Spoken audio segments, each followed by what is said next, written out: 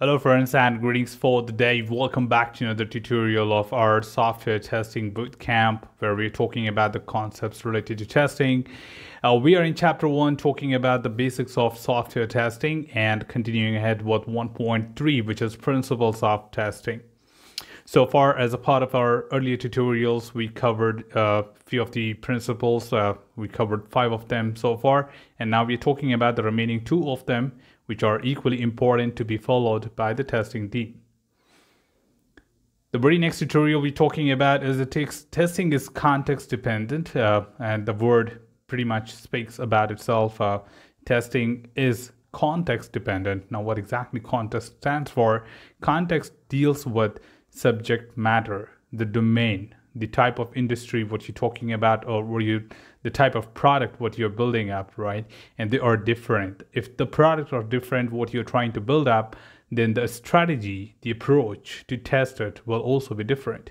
In a very simple terminology, what I would like to say here, a safety critical device or a system which is safety critical dealing is not tested how you test an e-commerce website, right? A medical electronics equipment and electronic appliances, or maybe you're talking about any of the airborne system, you talk about automotive, you talk about mobile application, or you talk about a very general kind of a store billing system. They're all different from each other in a unique manner, and certainly the testing approach, right? Writing the test cases could be same, but the approach to test it, like what you should begin with, what kind of area you should be targeting, what kind of techniques you should be applying, and what part needs to be tested to the extent, what criticality needs to be covered, and many more such things need to be addressed as a part of your approach.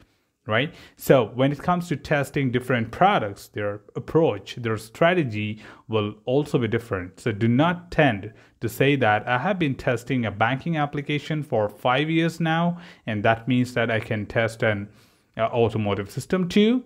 Answer is no, because the automotive standards are different than the banking standards, and they do not match either.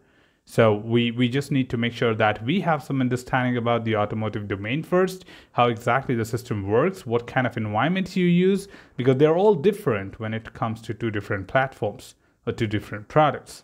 So testing is context dependent. 2 different products are not tested in the same manner. Stepping into the next principle, or the last principle of our discussion as a part of this, where we are talking about the absence of error is a fallacy. Now, absence of error is a fallacy basically stands for absence of error is also a failure. Now, of course, we do understand that testing is all about finding defects and removing them during our ordinary software development lifecycle process.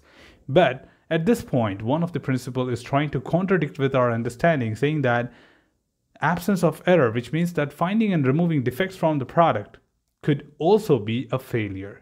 How's that even possible, right? Because there are expectations from the business. You're not building a product of your own. You're not building a product which you think it should work according to you.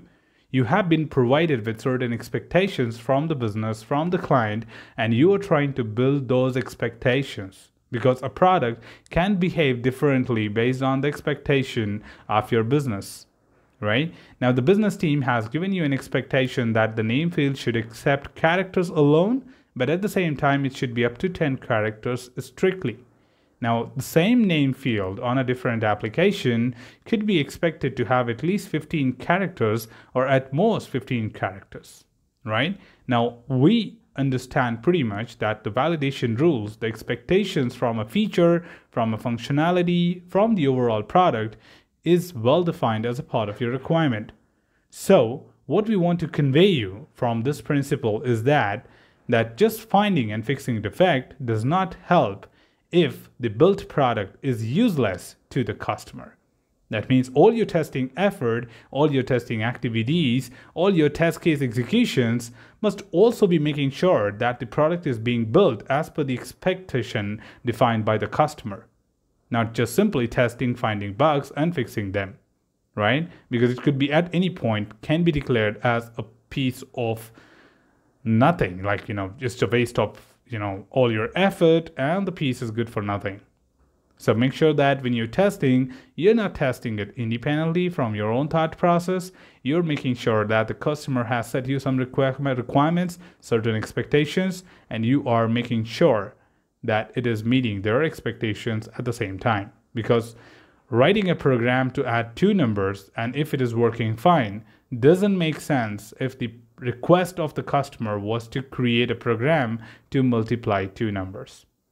If you didn't understand this, play it back for a moment and listen to it again. So that was all we had from the principles of testing, and we're just closing up here now. We will be stepping into the test process in our next tutorials, and I want to see you all there to continue learning about the same. So that's all from this particular tutorial team. Should you have anything else, feel free to comment below. I'm always there to address your queries and answer them well. Till then, keep learning, keep exploring, keep understanding the context. Thanks for watching the video team, and happy learning.